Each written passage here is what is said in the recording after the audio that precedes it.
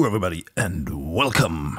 Yes! Making History, the new expansion for Kerbal Space Program, is now officially available via Steam or directly on KerbalSpaceProgram.com for $14.99. Since I first gave you a little preview for that, some things have changed until the final build, and I also found out some new stuff during a livestream I did last week. So let's revisit the DLC and also talk about KSP 141, the new update that was released alongside the Making History expansion. Let's start with the orange tank, and yes, the pipes are back. A lot of people were a bit crossed that the big 2.5 meter diameter tank no longer had pipes running down its side. Well, they are back in KSP 1.4.1 as you can see. I think that's proof that the developers still listen to the fans. Staying with tanks, since the orange skin is a variant, the icons for switching variants have changed in the build menu. And yes, I can pronounce variant correctly, thanks for pointing that out in my original video. I promise to do better. Let's stick with the color orange for a while. The stats for the little foil-style tanks have been corrected. Especially the dumpling had some wrong mass numbers, but it's all good now. Now, here are a few things in Making History I have not found out up until the livestream I did last week. First up, thanks to my buddy Matt Lown for pointing out that you can switch the new structural panels between white, dark and gold. That should make for some interesting build options. And it improved the look of my Apollo-style moonlander a lot as well. I also found out that you can fold the new rover wheels. When folded up, you can fit a rover inside a Mark II cargo bay. Not really lunar rover territory since that was semi-disassembled, but still nice nonetheless. And then there is the parachute cover for the Apollo-style command module. It's basically a 1.25 to 0.625 meter adapter with a shroud. Under that shroud is enough space to put some parachutes. Careful though, there's a bug of sorts that the game believes the shroud is still in place if you deploy it via an action group. In that case, parachutes inside will not deploy.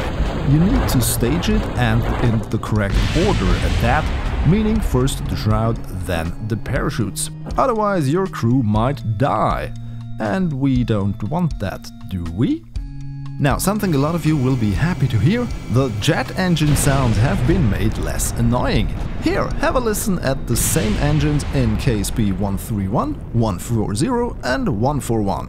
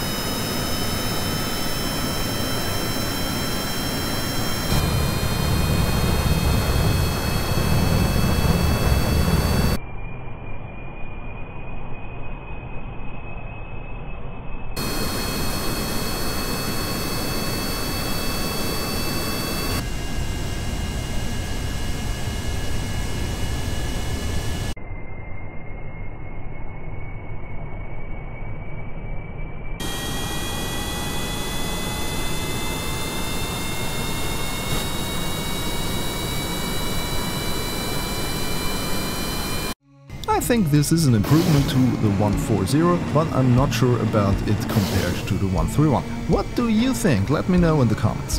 KSP 141 also includes some bug fixes, which include the IVA view for the upgraded 3-man capsule. This is nice. Also, many mods have already been upgraded for KSP 1.4, including 3 of my favorites: Scatterer, Environmental Visual Enhancement, and Docking Port Alignment Indicator.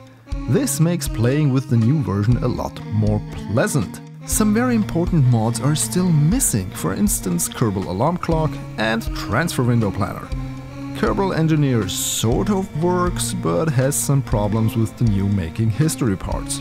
All in all, KSP 141 is a nice step up from the bigger 1.4 upgrade, and as I mentioned before, I welcome the Making History expansion, since I believe it can give Kerbal Space Program sort of a second wind during its long lifetime. And as somebody rightly pointed out, we could probably take an upgraded Saturn V style rocket made with the 5-meter parts from the DLC up to ELU. Stay tuned for that, I hope I will be able to release a video on that very soon. If you're eager to watch that video, please subscribe to my channel and make sure to activate the notification bell, and also follow me on Twitter, since YouTube currently doesn't reliably inform subscribers about new videos for reasons. But I tweet every video I publish, so at least that works. And as always, thanks for watching. Goodbye.